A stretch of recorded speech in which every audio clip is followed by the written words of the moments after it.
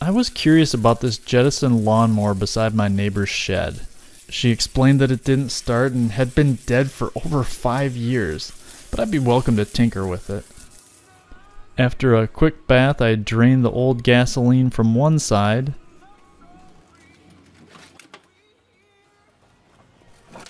and the oil from the other. Now there is a drain plug underneath, but it was awfully corroded, so using the spout seemed more convenient this time.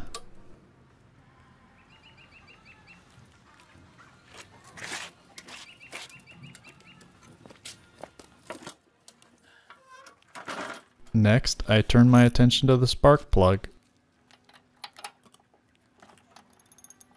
Sure, the plug didn't look great, but I noticed something much more interesting. The connector on the end of the boot had extensive corrosion, to the point it had difficulty even grabbing the spark plug's terminal. I used some brake cleaner to solubilize the damage and wire brush to scrape it away.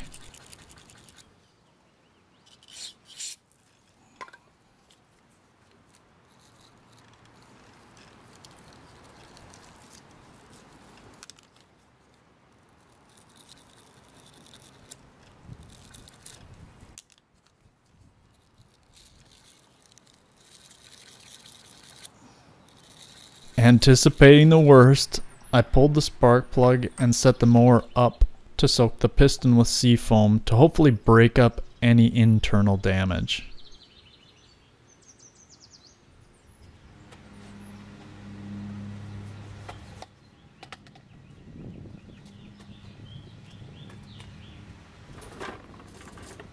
After a couple hours, I dumped out the contents and pulled the motor over with the spark plug out to eject any remaining seafoam.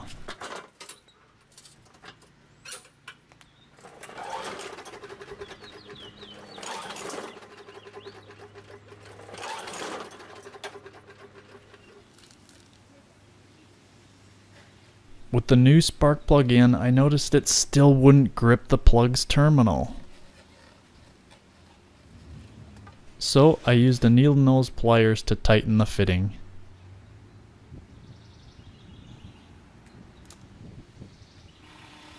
Much better.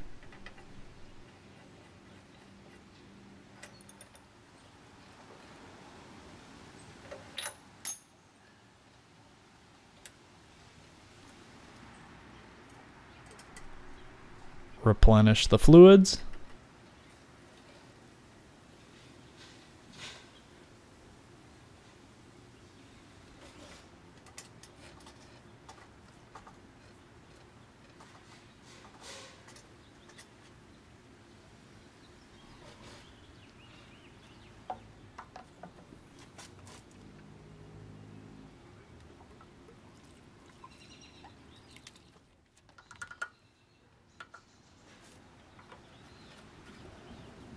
The tension on the brake release seemed satisfactory.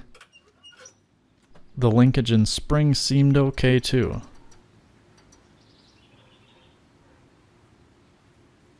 So I gave it 3 good squirting primes.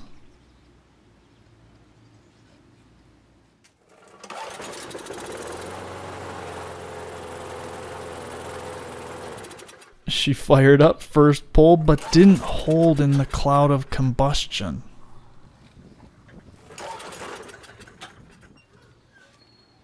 I sprayed starter fluid in the carburetor with the airbox off, and she came to life again. With the engine warm, I trickled seafoam directly into the carburetor until the point where it almost floods out. It'll kick out white smoke, that's the seafoam, but the hope is that it will burn up some of that carbon. Continue doing this for about 1/3 of the seafoam can. With the engine able to hum, now we can turn to the routine maintenance. Pull the boot off the spark plug and use a 14mm socket to loosen the blade. I spray a bit of liquid wrench to make the job easier. Match the orientation of the new blade with the old one and tighten it on.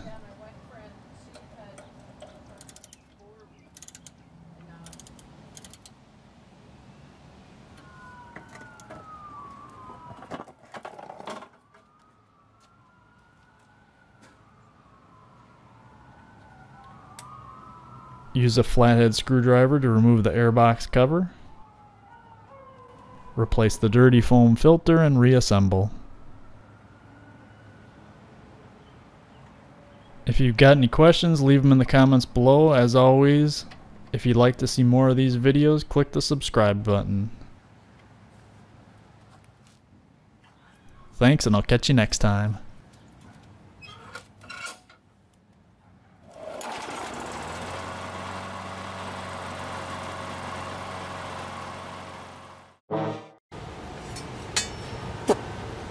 .14mm socket.